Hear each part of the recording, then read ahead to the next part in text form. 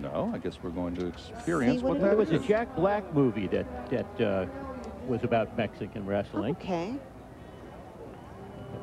Captain Phil DiDonato tells me that this is a bunch of downtown guys who got tired of sitting on the sidelines and said, we can do that. He said, I asked about the name. He says it's an Italian and Irish club. Oh. He said that. That's a nice combination. 56 marchers off the sidelines into the show.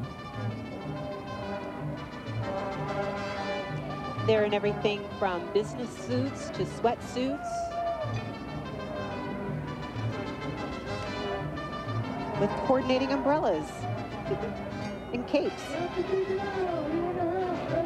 In Mexican wrestling, I'm told, the wrestlers wear masks, as are these gentlemen.